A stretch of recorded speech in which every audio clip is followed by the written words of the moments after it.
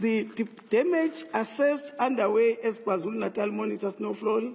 Damage assessment are currently in progress according to the Department of Agriculture, and the provincial government has been proactive in assuring early warning to ensure that even the Department of Agriculture is not affected.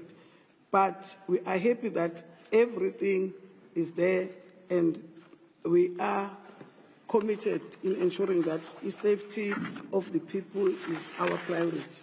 Thank you. Thank you so much, Honorable Acting Premier, for those words. As I've introduced the leadership that is in front of us, I'm going to open up an opportunity for questions.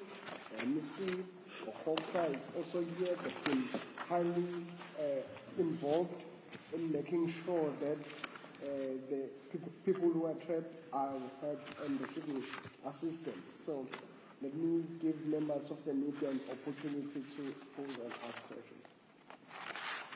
You can see by the show of hands, and when I point you out, you introduce yourself and then you ask questions. Seems like all has been clear, honorable clear. Zanele.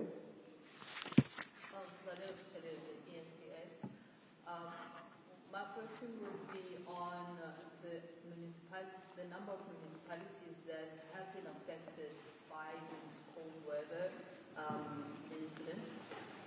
Also, in terms of the areas that are affected by power outages, which are the areas